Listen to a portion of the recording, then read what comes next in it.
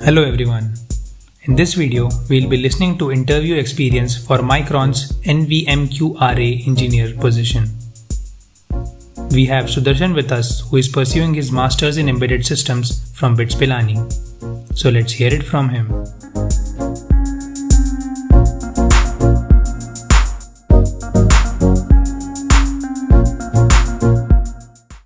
Hello all, my name is Sudharshan, and since being interviewed in Micron and getting offered in Micron, I want to share this the process which is involved in Micron for the benefit of everyone. Micron is actually, let me start with the company's overview. Micron is a memory-based company which produces NAND flash, NOR flash, or memory chips for computer hardware and portable storage devices. So coming to the interview perspective, Micron had 3 rounds. The first round was a resume shortlisting, which was based on CG. To be precise, in my college, the CG, those who were having CG above 7 were called for the written test. So after written test, there was the technical interview round, which was profile specific. In my college, the Micron had come for 4 profiles. One was scribe design, which is nothing but the physical design or the front-end design for VLSI. Second was the NVMQRA, or if I may suppose to say, the memory controller design for memories, that is PCI or SATA, like that, in those lines. And the third was data scientist for computer science oriented branches. So each of these profiles had varied interviews. It was not a common interview for all the 3 profiles. To be more precise, the interview was a profile specific interview. So if you are trying to aim for a particular profile, it's better that you be prepared in that domain rather than being more generic, because the interview might go deeper into that and you will be able to answer in a better way. So to sum it up, there were 3 to 4 rounds in Micron for the interview process. Having told about the interview process in the previous section, I would want to elaborate on the basic step after resume shortlisting, that is the written test. So the written test in Micron was a bit different compared to other companies. Here, depending on the profile, we had a choice to opt for the different sections in the written test. So the written test had 5 different sections: general, that is your basic aptitude; C++, or coding. It was not a coding where you had to type and submit. It was a MCQ based coding. So third was Verilog, and fourth was Python. If I'm not wrong, we had a choice between Python and Verilog, depending on the profile you have to choose. So again, it's up to the candidate to which he wants to appear for. And the last was digital, which is compulsory for all. So these were the 5 basic domains I would like to say for this interview or the written test. So coming to the aptitude test, we had topics ranging from time, speed, distance, work done, and a few assertion reason type questions, and numerical or logical based questions. So basic aptitude practice from any of the books would suffice for this round. And in digital, being a electronics graduate, people won't find this round very hard. This round, it was more as in hit rate, the amount of questions which you write. So these tests didn't have any negative markings, the one which I'm mentioning. So it was purely hit and try. So do not be afraid to leave out questions thinking that it might reduce your overall marks. So we can attempt all the questions. In digital, we had questions from Mux, FSMs, synchronous logic, asynchronous logic, Karnaugh maps, and all those. Basic gate syllabus would be sufficient for this. And in C++, we had questions from basic int data types. Then we had few questions from data structures or arrays. So those basic stuff, if you're good, it shouldn't be a problem. And in Python, again, very basic questions were asked. Python was mainly for people who wanted to appear for data scientist profiles. So those who are having NVMQRA or scribe were not required to take up Python. And Verilog. So people who are appearing for scribe design had to take up Verilog because it is being one of their core coding backgrounds. So Verilog, again, basic Samit Palnitkar or any other book or any other internet material would be sufficient for this process. So one thing I would like to say is that this written test didn't have any negative marking. So be sure of that. And try to get as much marks as possible to make through this round. So having told about the written test in the previous section and having made it through to the written test, now it was a time for an interview round.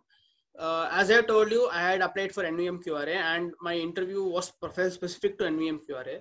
So my interviewer had a good background towards this computer architecture, as in cache systems or device drivers, to be frank. Since I was being from embedded, he looked into my resume, and the first question he asked was my research practice, which I had done in my second semester. So he was. I would not like to touch up my entire research practice here, but I would want to tell the important aspect what he wanted me to answer.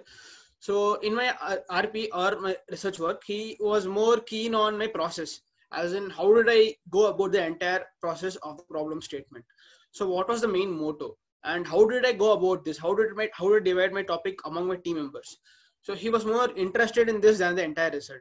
So so it is very important for people who put things in resume to be sure on what they put, and because questions fall up from whatever you tell on whatever is being probed. And after my RP, the next question he asked was my device drivers project. My device drivers project was based on a block driver implementation on using a USB, a virtual USB. So again, he was more keen on the process. So what was the process here? Why was this project needed? And what is the main aim? And how did you achieve the result? And since this project couldn't get the appropriate result for us, he asked, why did you do the project if you're not able to get the result? So people here, you should have the convincing skill to say that, okay, we wanted to try this out. We wanted to make sure that this thing works. So these type of answers are very important to convince him. Without convincing him, he won't be able to take up your next question. So the next question was based on my, what I can say, art of scheduling. So I would want to give a clear statement that my interview was totally embedded specific. So all these questions are very important, or people who wish to attend these profiles are required to know these topics before sitting in the interview. So in embedded, he asked me about inter-process communication, that is auto scheduling, how the process communicates between two tasks. So what happens? So how does the task switching happens from one task to the other task? And and one more thing is, in many of the in these topics, we have a good knowledge in the hardware aspect, but we would want the software aspect to also be known in this, because without software, you can't sync with the hardware and get the process moving. So that is very important. And one more thing he asked me was on my libraries project for embedded systems. So he asked me what is atomic process and spin lock, semaphore, how are they useful in your project, and how can you implement them? So having answered all these basic questions and convincing him to a basic level, he was going deep into the computer organization part, that is memory barrier. So people who don't know memory barrier is a level above cache. As in, if you have cache, and memory barrier is your access to the main memory. So you can say cache and the main memory is separate memory barrier. And to access that, how do you access that? Using hardware software. So one basic answer for this could be take a semaphore or a spin lock and go for a concurrent access. So people, in order to access answer these type of questions, you need to know the subject properly. And it is very important to know these topics to a good extent to convince the interviewer. After this, he was asking me more on my previous work experience, and I would like to touch upon the fact that I had a work experience for 1 year in Honeywell, Bangalore. So he was keen on knowing what domain of work was I doing there. Was in hardware, software, or how did I go about my work? How was my experience there, and why did I quit the job to take up my master's? So these basic questions you can expect from the interviewer. And towards the end, he was asking more of general questions which any HR would ask. So what do you think about the profile? Do you have any interest in this profile? Or what is the main interest? So these type of questions can be expected towards the end if you perform well. And in the to be in an abstract level, these were the main questions asked to me. So it can vary from interviewers to interviewers, the candidates to candidates. So it's very important to know what you have put in your resume. Friends, having said it in a abstract manner, I would like to say on the written test and interview process. One, most of you would like to know, like, how did I go about this process to crack it? So coming from the starting part, that is a written test. Written test, I had mentioned that we had 4 to 5 sections and 1 section was optional. So for these sections, it's critical that you do the questions faster. Do not worry about it's right or wrong, because there is no negative marking in this aspect. And in aptitude, and one more thing I would like, I forgot to mention in my written test part was the aptitude section had 2 attempts. So you could attempt twice, and based on the 2 attempts would be taken for a final grading. And but that was not the case for other rounds. So do not expect the other rounds to have 2 attempts as aptitude round. And this format can change every year, depending on the requirement of the organization or the platform of the written test. So it is not that whatever I told will come next time, this will come the same way next time. So be prepared for that.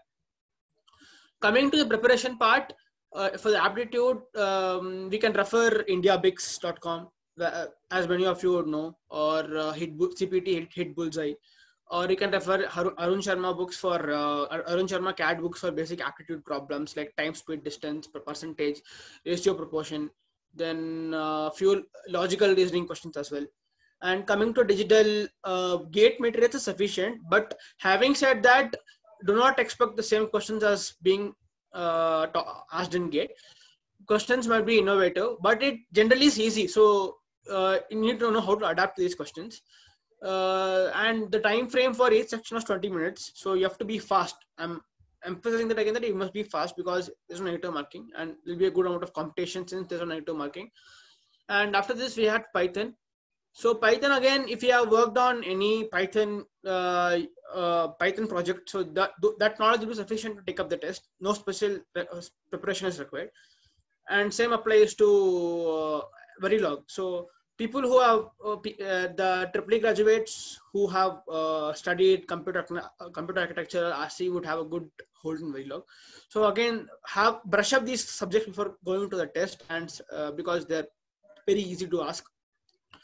So yeah, the written test was short duration, but the aim was to get the maximum score. So keep that in the mind and go for the test. So now comes the preparation for interview. As I did mention that my interview was embedded specific. So questions relating to what I can say IPC, that is inter-process communication, auto scheduling, different type of scheduling. So preparation for these books, preparation for this was from my class notes, from my RTOS class and ESD class, whatever I attended. And I think those were sufficient. And if you have implemented any project for this, that will give you an edge over that will give you an edge in the interview compared to others.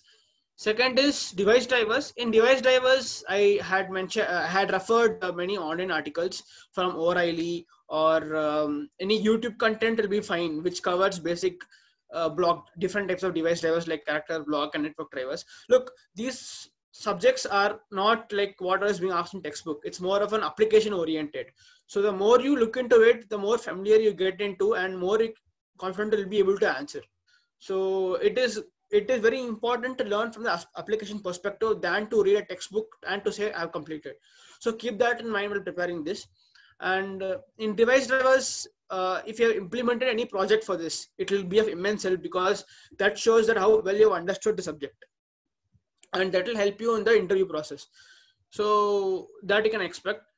And apart from that, basic coding questions in C++, like volatile int, pragma pack, or any compiler directives which you have not heard before, because these are things that are commonly used in the industry.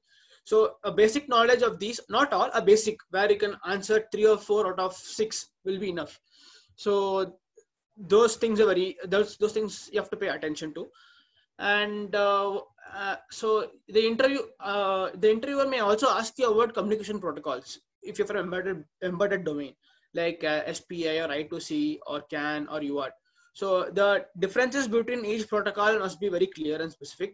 and their application, their operating domains and specifications. So these are things that the interviewer interested. Do not go about saying that I implemented this for this process, but he clearly wants why did you choose this over others? What was the reason?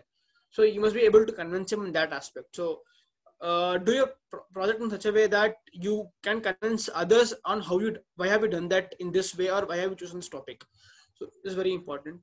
And coming to my preparation for this interview, I had prepared from Udemy. And having worked on ARM architecture for the past 2 years, I was familiar with the art of scheduling from the Keel microvision software. So that helped me to answer the questions. Then in Udemy, you can have a lot of practice, hands-on practice from the course. So if you have time to look up into those questions, to those topics, please do look up.